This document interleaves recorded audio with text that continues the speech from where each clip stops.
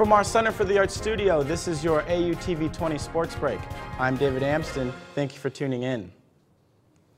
The number 3 seeded Ashland University women's volleyball team was upset by the number 6 seeded Davenport Panthers in the GLIAC quarterfinal. Before Ashland's loss yesterday, the Eagles were 25-5 with a 9-game winning streak. The last 7 of those games were won in straight sets. The Eagles met with the Panthers twice during the regular season and won both times, 3-1 in the first game and 3-0 the second. Junior outside hitter Shelby Wojcik led the Eagles with 20 kills. Senior libero Caitlin Bean added 24 digs, while freshman setter Zoe Peck ended the night with 59 assists. The Eagles were previously ranked 7th in the Midwest region and will await the decision for an at-large berth to the postseason tournament. The NCAA will release the rankings this Sunday night at 10 o'clock.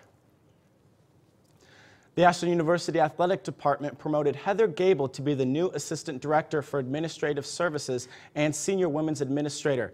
This is Gable's second year in the AU Athletic Department and was initially hired as the Administrative Assistant. Gable was a collegiate softball player for Northwest Missouri State and North Alabama. Gable will be involved in game management, sport oversight, budget oversight, and strategic planning.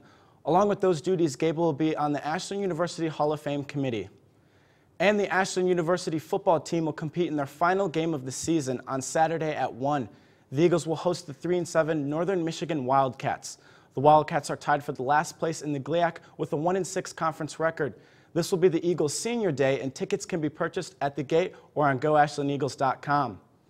That's it for this AUTV-20 Sports Break. Be sure to follow us across social media at AUTV-20.